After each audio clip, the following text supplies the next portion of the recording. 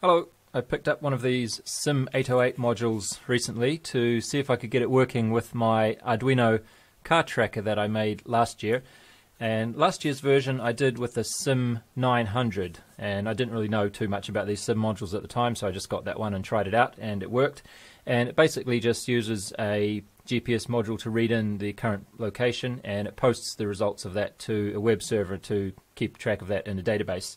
And after I put that video up last year, it's actually a sequence of videos that was like the finale of the sequence of videos. So what I'm going to talk about here is kind of a follow-on to that. So I'll put links to those videos in the description, and you might have to go and check those out to even begin to understand some of what's going on here. But anyway, after I put that video up, I got a lot of questions from people asking if I could do it with a SIM808. And by that time I'd sort of done my dash, and I'd sort of had enough of the SIM modules for a while, so I couldn't be bothered doing anything about it. But recently I realized why they were saying that, and it's because these actually have a GPS capability in them already. And my GPS car tracker that I made last year, I had to use an external GPS module, so there was lots and lots of wiring, and it got really messy quite quickly. But this is a relatively tidy build. It's just stuck on a piece of flight test foam board at the moment. And anyway, long story short, I got it working. Wasn't really too much to change. So I thought I'd make a video and just share a little bit about it, and maybe just look at the basic differences and then a little bit of differences in the source code, and that's probably going to be it. Shouldn't be too long video because most of the details to be explained are already explained in the previous videos. So this module, of course, being since it has the GPS in it, under my thumb here, you don't need any GPS to connect to it, but you will need an antenna. I got this on Banggood. I think it was about $17, and this was a few dollars, and then Arduino's a few dollars, and then this is a I think it can do up to about 26 volts input down to, well, I've set it to 5. It's adjustable, but the point of having this power supply is that you do need a fairly decent current supply to send the cell phone signals, so you need 2 amps capable power supply. So that's why I'm using that rather large one there, and I'm using that to power the Arduino Pro Mini there as well. Another thing you'll have to get for this module is a Gsm antenna, which I don't think came with it. About a month ago I got this, and I'm a little bit foggy on how it was all arranged, but I'll put the links to all the stuff in the description if you want to use these same pieces. And the SIM card goes in there as before as well. Between the SIM module and the Arduino, we have just ground and RX and TX. So there's a whole lot of wiring that you do not even need, and previously I had my Arduino connected up to the GPS module separately. So there's lots of wiring, and lots of code can be just removed completely. And another thing that makes this a lot tidier than my build last year is that I'm not using an LCD screen. The LCD screen was really, really useful during the debugging stages, but I had a bit of trouble. I tried to use the OLED screen for this, and I just couldn't really get it working without interfering with all the other stuff. So I just took it out completely, given that I don't really need to do too much debugging now. And fortunately, it all just worked. So let me connect up. I'm going to unplug this from the Arduino. So on here I just have a ground and RX and TX, and I'm going to plug the power in to this module, and I'm going to connect it up to my computer, and you can see just on there the LED in the middle is just power, I think, and then the one on the right is the cellular network status. It flashes quickly like this when it first starts, but after a little bit it should flash slowly. So this is the same as the SIM900 modules. It should have gained signal. Oh, there we go. Okay, so now it's flashing slowly. We have a connection to the cellular network, and the LED on the right is the GPS. And when you have a GPS lock, or well, at least when you have the time coming through, you'll see that flashing once per second. So I'm just going to put this down on the floor and connect it to my computer, and we'll have a look at what the differences are in the SIM808 that let you use GPS. Alright, so I've connected up the RX and TX directly to an FTDI adapter. So I'm going to talk to that directly using the serial monitor like this. Hopefully that should work. It's not working. Why is it not working? Oh, that's working now. Alright.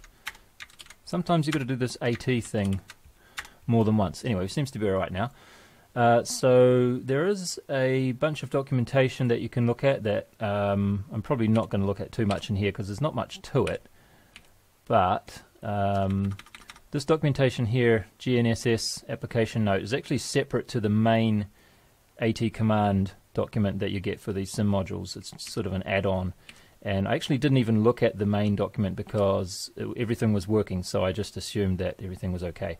But what I'm going to look at here is this GNS power. This is to turn the power off and on to the GPS module part of the module. So sort of a module within a module, so to speak. And the other one I'm going to look at is GNS Inf, and also look at GNS Test. So I don't think we might come back to that document a little bit, but let's just see what we get when we do CGNS power. And I'll just query this value to begin with, like that, and it says it's 0. So we just set it to 1.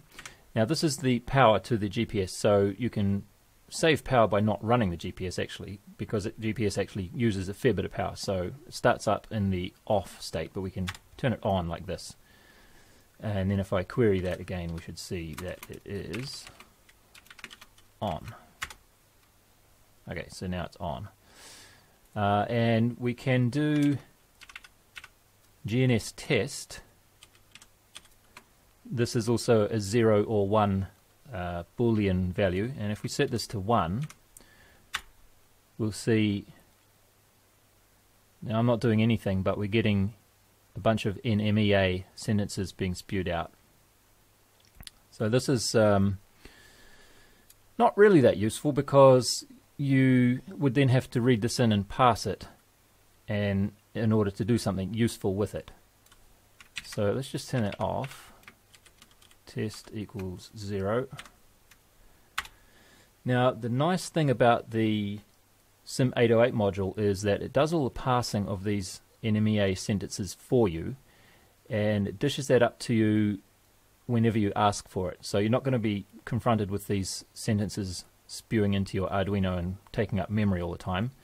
You can just get a more concise format of data when you as you need it, and that was the CGNS Inf. And I think you just do that. Yeah, there we go. So what this will give you is a comma-separated list of values, like so. And you can see this one here is a date. Well, I guess you can't unless you know it's a date. But anyway, now that you know it's a date, you can see it says 1980. And we'll just go back to that document to look at CGNS Inf is the GNSS navigation information passed from the NMEA sentences. So the execution command that you do, as we just saw, is that without any parameters, and then the response is going to be this, followed by a big long list of things. So that's run status, fixed status, date and time, latitude, longitude, and if you just go down to the next page, and we've got MSL altitude, speed over ground, course over ground, blah blah blah blah blah. So there's a whole bunch of things, and this was that big comma separated list of stuff that we saw just before. There's a little bit more info here. So run status is either 0 or 1. I guess that just tells you whether the GPS power is on or off. Didn't think to check that. Fixed status is 0 or 1. Date and time is what we just saw there, the 1980. And then latitude and longitude. So all of these will be in that comma separated list of values, and if we just go back here and try it again, something might have changed. Inf. I still don't see the LED flashing, so we probably don't have a lock, but we do have the change in the date. So now we have at least managed to get the correct date. So it's January 7th, 1636 Greenwich Mean Time, I think that is. And this, whatever that is updated as well. So anyway, you can see that this is how you would have to deal with the GPS data to make use of it in your Arduino program. So let's go on with that. And I'm just going to assume that the viewer is a little bit familiar with the GPS tracker program that I made and explained last year. I didn't really explain it fully, but if anybody is thinking about making something like this, they're probably going to have looked at it already. So I'll just show you the little bits that are different. Actually, a lot of it is actually just missing. So differences are here. The URL that you call on my website if you want to post your journey is going to have a 2 in it. So previously it was just this gt.php. Now you're going to have to put a 2 in there because there's a slightly different information coming in. For example, originally there was a horizontal accuracy figure which is not provided by the SIM808. So unfortunately it gives you a HDOP, but I decided not to put that in the database. It wasn't really that useful. So that's one change. And in the, okay, let's have a look at this SIM808 setup, because I put that in this other tab. So here, SIM808 setup. We need to do at the beginning CGNS power equals 1. That's what I just showed you. This will turn the GPS module on so that it's going to be running. The rest of this stuff is unchanged. And I had to do this, for some reason it didn't do it. I think it might have done it okay after I put that delay in, but I decided to do the CGNS power equals 1 again after all this stuff, because I found that one time when I did it, it didn't get recognized. So maybe it was doing it too early here, and it hadn't managed to start up some of the things that it needed to start up to be ready. Anyway, so do CGNS power equals 1 twice. And then in this SIM808 loop, which is called from the main loop, let's just go to the main loop again. So inside the main loop function, I've added this SIM808 loop, and that is going to check if 5 seconds has passed, and if 5 seconds has passed, then it's going to call CGNS inf, which will prompt the SIM module to give us that comma separated list of values every 5 seconds. The GPS results are posted to the server every 10 seconds, so I guess we don't really need to do it every 5 seconds. We could do it every 10 seconds, would be probably good enough, but that seems to work. I noticed you can't do this too quickly. I think I tried to do it once every second and that just didn't work. So it's not this ain't a UBX protocol speedy kind of 10 Hertz thing. This is a relatively slow system. So anyway, when we issue the CGNS inf command, we are going to get that huge comma separated list of values. And this is starting to get a little bit detailed really, but in one of the previous videos I explained how this all works. So at any given time we are in some state where we're actually doing something and we're expecting a certain result to come back from the SIM module. So for example, we have initially we start in the detecting message type state, so this is like the idle state, and sometimes we're expecting an HTTP action result to come back, and sometimes we're expecting the length of the content, then the content itself, and so on. So depending on whatever state we're in, we're going to take a different action when we receive a byte from the SIM module. So to handle that large comma separated list of values, I had to add a very long sequence of states, and essentially this is one state per piece of that comma separated thing. So for every comma in here, there should be something or other in here. So we have run status, fixed status, time, lat long, meters above sea level, I think that was something. And down in here, this is where it all happens. This is the pass AT text function, and this is going to take 1 byte of data and do something with it depending on what state we're in at the current time. So if we go down to here, this is where the new section of code has been added for this function. So for all of those states that we just looked at, we're going to just get rid of that for a second. Depending on which one of those we are expecting to come in, most cases we're going to just ignore them, but for a handful of ones that we're interested in, for example fixed status, lat, long, and so on, we're going to pass those in and maybe use A to I to convert them to an integer or something like that, depending on what they are. And then at the end of that we increment the pass state so that next time we come through this loop, we will be looking for the next one of these. So if we were looking for h-dop this time, next time we're going to be looking for p-dop. And this only happens if we encounter a comma. So this probably sounded extremely confusing if you just watched this without having seen how I explained this, hopefully a little bit better in one of my previous videos. But this bit there that I just showed you is the only new code that needed to be added to make this work. So I don't want to go too much on with this. I was hoping to make a short video for this since most of the details is already explained, as I said in those other videos. What else is there to say?